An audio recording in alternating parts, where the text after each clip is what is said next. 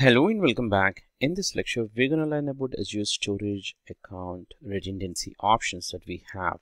So when we talk about a redundancy, there are two different things which can happen within a primary region.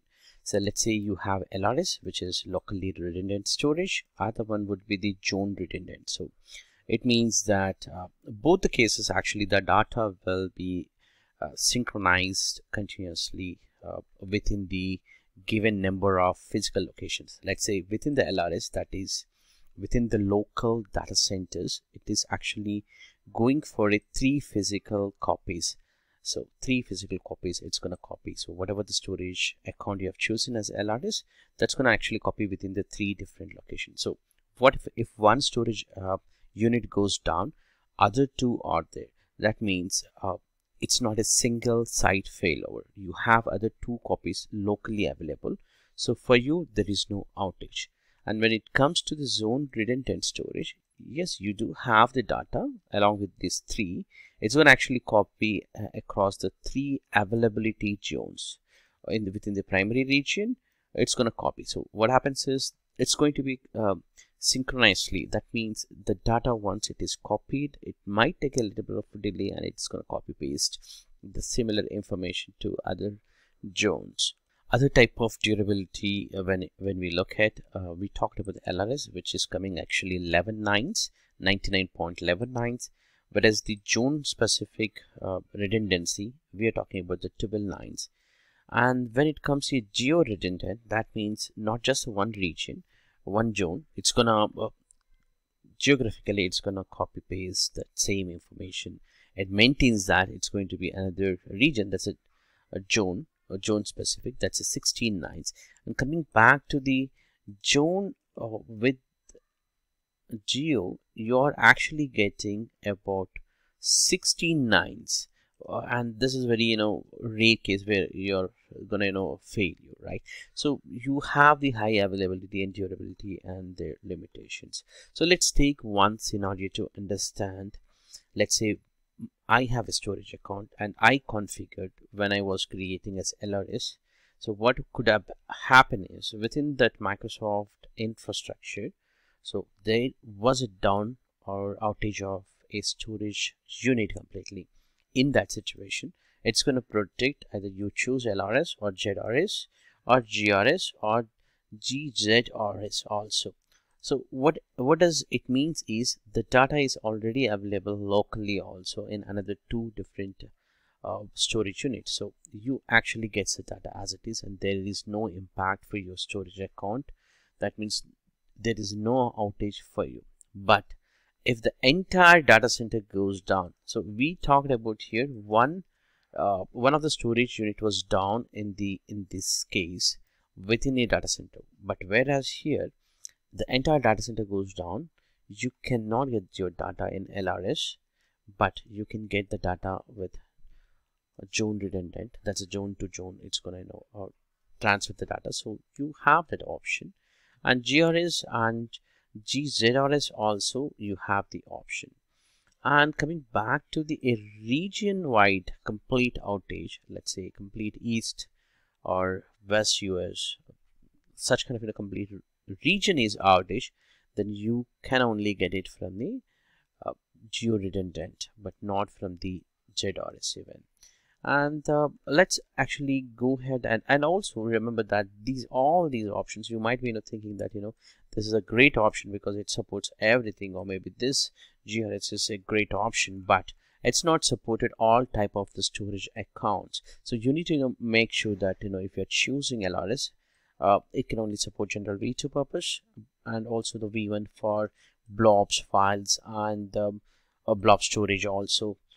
But not for the here. If you want to create here a block storage or blob storage, you cannot do it in the ZRS. So that's a limitation when you try to create. So let's jump into the Azure portal and try to create one of the storage accounts. So from Azure portal, you can click on storage, then click on add to create a new storage and choose your resource group. And when you try to create here a storage account, this should be a small and it should be a unique name.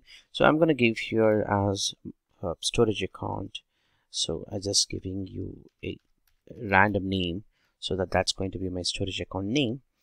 and I'm going to choose here as the East US, and I have here the option that I have to choose whether I want to go for performance based like a standard or premium. If you remember, if you see here, if I choose it as soon as the premium, it's gonna giving me not all the options like we used to have with the standard option like geo redundant or maybe read access geo redundant. So what happens is with the GRS you have one more option called read only option. That's it, read access only will be available. So that becomes as the cheaper, a little bit costlier, and little compared with the geo, and that becomes as the read only or read access geo. So you cannot enable all this with the premium because it's at this point of time it's costly, so they are not offering these features. But you can choose here you want to configure a storage account too. If so, also you have all these options. If you remember, this is what we talked about in this table about the supported storage account types, and you can choose the one which you wanted. And in our case, we're actually configuring here, let's say LRS at this point of time, or maybe GRS. So later point I can actually replicate this. So I'll just go for default. If you want to know the storage account to be more secure, to only happen to enable to communicate within your VNets, you can enable that option so that you are actually securing. So I'm not going to do all that. I'm not going to enable any additional configuration at this point of time because we talked these in the storage section a lot about the storage account, so creation and all that. So we'll just create the storage account as default options. Now the storage account got created. Let's go to the storage account and have a look on geo replication. And if you see within the geo replication, currently East US is the primary location, and if you see here the initial replication was not yet happened. If that initial synchronization happened to the secondary, we can actually fail over for the geo replication. So in the backend, what happens is it's going to actually change the DNS configuration to fail over back to secondary location. That's what this demo we are going to do it. Let's understand with the PPT. When a user writes any of the data to storage account, it actually goes and right into the primary region in 3 different copies. That's what we talked, and all this information gets replicated with asynchronous format to the secondary region.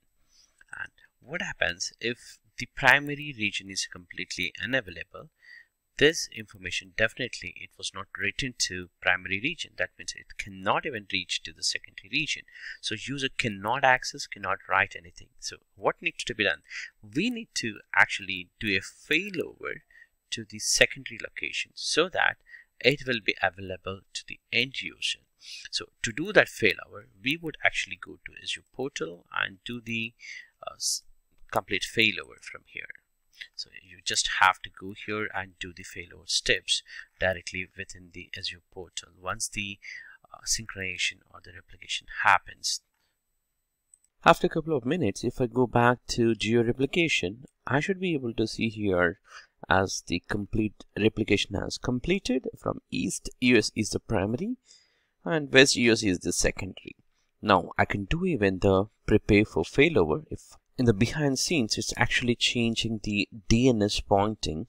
So if I just go back to under settings for the properties, you see here my files and file services or queues or whatever the storage account pointings would change back in the backend automatically to the failover storage account. This is completely automatically done. So let me show you that for the preparing the geo failover. So I'll just click on geo replication, prepare for failover. The first and foremost information would be here. It says that hey, you're going to failover to this point of time. That's the last sync time, and post to that anything it was not synced, you're actually going to lose the data. So that's what it's going to say, and this can be enabled for RA-GRS as well as the your GRS. Basically GRS, anything with the GRS can be done. So that's what it's going to say. So if you consent as yes, give the confirmation, it's going to fail over. After a couple of minutes, I'm going to actually lose the primary East location and I will be only pointing to the West US. So that's what it's going to do. So at this point of time, there are two. One would be the primary and secondary. When I fail over to the secondary location, primary will not be available. So that's what it's going to happen. Now the failover is completed. As you can see here, just now it took some time, maybe 10-15 minutes. And if I just go ahead and do without doing the refresh also, I can see here only the WestGRS is there. So what was the change now? So earlier it was pointing to EastGRS, now it is pointing to the WestGRS. And if you see here, this has been completely converted into GRS to LRS. Why I'm calling as LRS? Because it is just to the one location with the 3 copies within that data center. Now it's time for us to, if really want it to be secure post to the failover, you can go and convert this storage account type to the, again, GRS.